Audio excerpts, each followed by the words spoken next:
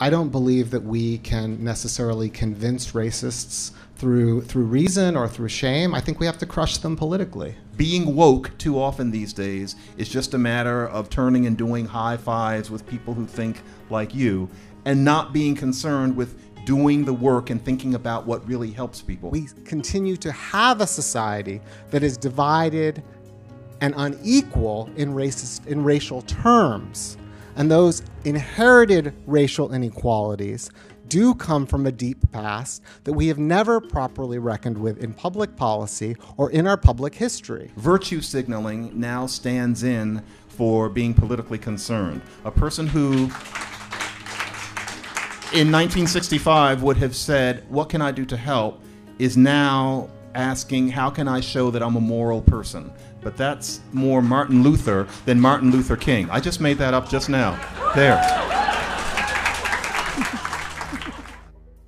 Welcome to this third debate, of the third season of the Soho Forum at the Subculture Theater in downtown Manhattan. I'm Gene Epstein, director of the Soho Forum. Tonight's resolution reads, "The message of anti-racism has become as harmful a force in American life as racism itself." We do Oxford-style voting, as most of you know. The initial vote is the baseline, and whoever moves the vote in his or her favor technically wins the debate. Well, while you're thinking about that resolution, I just want to thank you all, thank those of you who attended our big gala socialism debate at the John Jay Theater. We did get nearly 500 people to show up. Many of them socialists, and so we were very pleased by that. We needed, in other words, a much larger place to accommodate that crowd. It was a debate that I participated in, taking the negative. Technically, I did win, and I want to thank all of you who complimented me on how it went. It's been 21 days since the Reason released the YouTube video, and we've had 28,000 views of that video, which is the second highest we've ever had. The third highest was 16,000 in our debate in education. The first is our absolute outlier. The highest of all was 355,000 views for a Bitcoin debate. Bitcoin debates clearly attract a lot of people. But we certainly did well on our socialism debate. I had 4 separate invitations to appear on podcasts to be interviewed about the debate. I did make, for those of you who haven't seen it, I did make the novel argument that socialists do not have to abolish capitalism in order to achieve a socialist economy. It's actually quite a pedestrian argument, obvious enough, but rather novel, certainly from the standpoint of my debating opponent, Bhaskar Sankara. I do want to take to heart 2 criticisms that I received about the way the debate went. On the one hand, a few days after I did the debate, I went to a conference, and a bunch of young guys surrounded me. They'd been there, and they told me, "You were on fire. You killed it. You crushed it." I almost felt sorry for the guy. And that was good to hear, but then I did say, well, guys, it's probably a mistake to make people feel sorry for your debating opponent. Maybe I was a little bit too much on fire and killed it a little bit too much. And so I do take to heart those critics who said, "You lost it a little bit." I guarantee you that I wasn't doing this in any tactical or conscious way.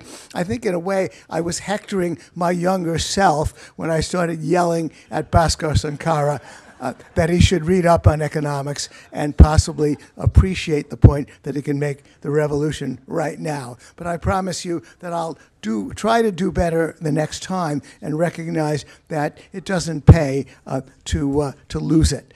to some degree as I did. Also, I mean, the other criticism was that maybe I was stepping into the debating ring, so to speak, with a lightweight. He's only 29. I mean, he is indeed the editor-in-chief of Jacobin magazine. He's got a book contract with Basic Books, a very prestigious label. He is going places, but I'm now in talks with a guy named Richard Wolff, who's in his 70s, an emeritus professor at UMass, publisher of many books on the importance of socialism, and possibly next October, only every October will we do outreach to socialists, I'm going to have another debate on socialism with, in this case, Richard Wolff. I also want to announce that what you see also on your chair is the 50th anniversary edition of Reason magazine. I've read it cover to cover. It really is a delight and a collector's item. I don't know if Nick Gillespie's in the house. Nick, do you want to come to the stage for a moment and talk about it, or you're not in the mood? Nick? Nick would rather not.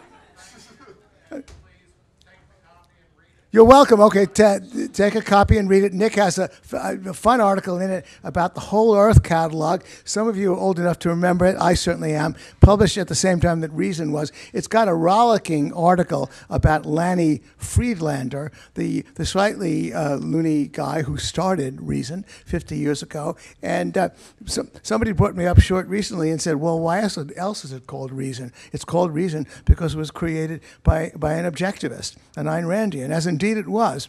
It's gone a bit eclectic since then in terms of the Ayn Rand enthusiast, but Lanny Friedlander definitely did call it Reason in the spirit of Ayn Rand. Anyway, I do recommend that you take it home and once you finish it, give it to your socialist friends to read as well. Now, at all SOA forums, we do want to have our warm-up act. That is Dave Smith, who puts out the show Part of the Problem. Dave, I hope you're in the audience, and I hope you can come to the stage to teach us how not to be part of the problem. Oh, thank you, Gene. What's up? How is everybody? We're back at the Soho Forum without all those commie bastards. This is, woof, that was fun, but, you know, I'm over it at this point. If any of you people heckle me, I'm fist fighting you outside after this. That was a fun one. Congratulations, Gene, on your dominant performance. Welcome back, Jane, everybody, who just had a baby, is back with us today. So congrats. Yeah, clap, you animals. Get a baby. I'm really just saying it because my wife is 8.5 months pregnant, and I want you guys to clap for me when I come back after that. But yeah, she could go anytime now. But as I told people in the back, if she like calls me and says my water just broke, I'm not leaving the debate. I'm just like, sorry, this isn't a good time for me. So I don't know what to tell you. It is hard. It's hard being like married when your wife's pregnant. It's like a weird time because it's so much that they go through and you're just kind of there, you know, right? Like it's kind of like you're like a Yankee fan and she's Derek Jeter and you're just the person who did this to Derek Jeter. And every now and then you're like, can I get you another pillow, Derek Jeter? And then you're like, why is Derek Jeter furious at me right now? I don't know, but anyway, it's all right, sorry. The topic at hand, racism. Personally, I'm against it, but let's have the debate and see what happens. I don't know. I am against racism because, you know, I'm a Jew. And, of course, I don't want anyone to hate blacks because if you hate black people, you also hate Jews. Those are the rules, all right? There's never been anybody who hated black people and didn't also hate Jews. Like, there's never like a guy who's like, you know, the problem is these blacks. And you're like, what do you think of the Jews? And they're like, good people. Nothing against that. Like, we're always dragged into that shit too. So, just for self, you know. I don't think racism is really that big of a problem today. I mean, I have it on good authority that Donald Trump is going to do tremendously great things for the black community. So, yeah. Donald Trump said that himself. So, you know it's true. If you can. Did you hear Donald Trump said, and this is a direct quote, he said that in his re-election campaign in 2020, he is going to carry 95% of the black vote. It was actually the most modest thing Donald Trump has ever said. He acknowledged 5% might still go the other way. But do you remember back in 2016 when Donald Trump said his pitch to the black voters was, "What do you have to lose?" Do you remember that? When he was just like, "You're living in squalor. Like, what do you have to lose? Vote Trump." That was the greatest pitch I've ever heard in my life. A politician, man. My white liberal friends were so outraged.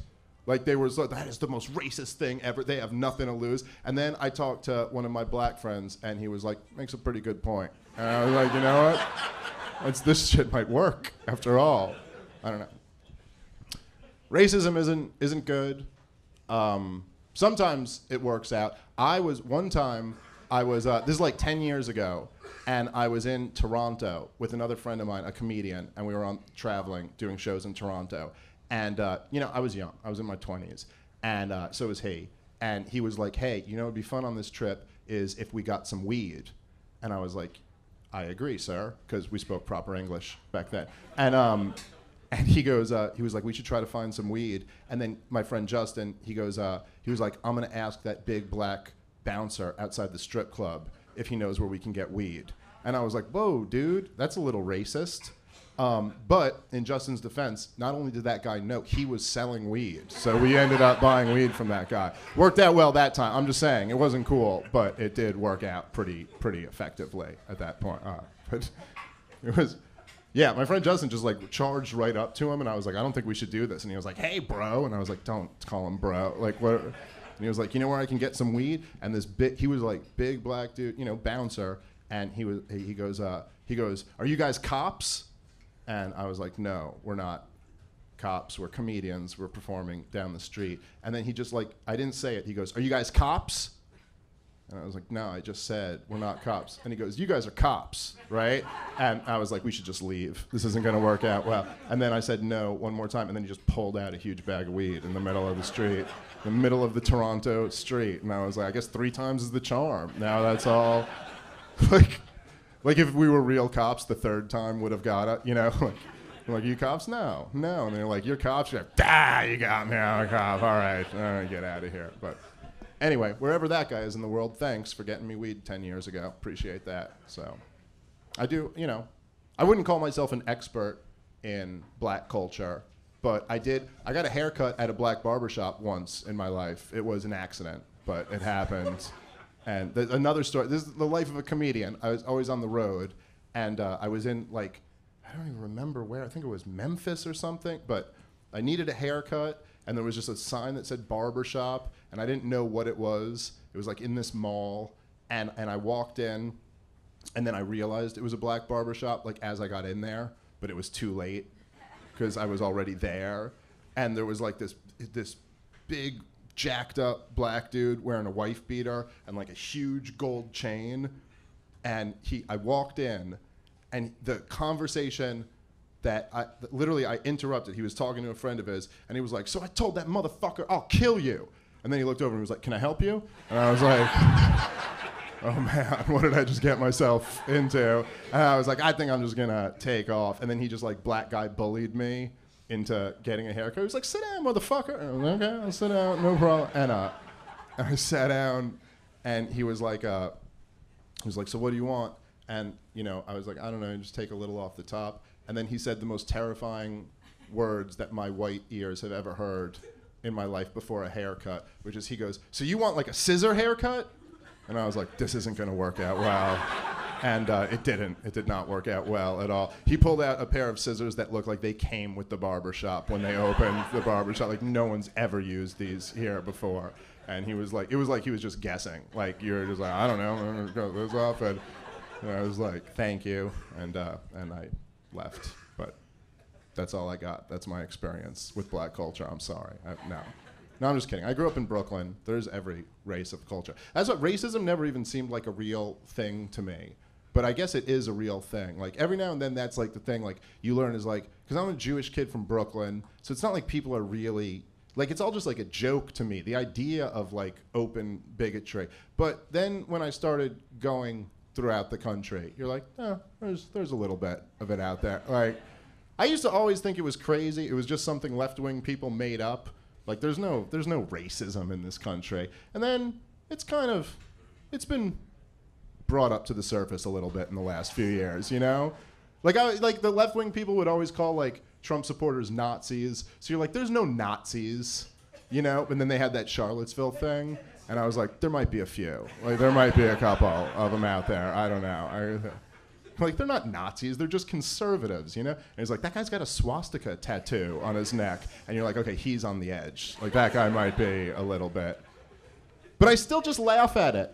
I don't know why. I just laugh at, like, even in the Charlottesville thing, when they were chanting, the Jews will not replace us. And like, I'm a Jew. That was the most empowered I've ever felt as a Jewish person in my entire life. And they're out there like, the Jews will not replace us. Like, look, I have never, in my wildest Jew fantasies, entertained the idea of replacing anybody. We simply don't have the numbers. But then you saw all these fucking angry tiki torch guys, and they're like, the Jews will not replace us. And I was like, you know what? I think we can replace these motherfuckers. Like, I think we can do this. We just get our act together. Let's strike now, Jews. All right, you guys are great. Enjoy the debate, everybody. Thank you for having me. Thank you, Gene.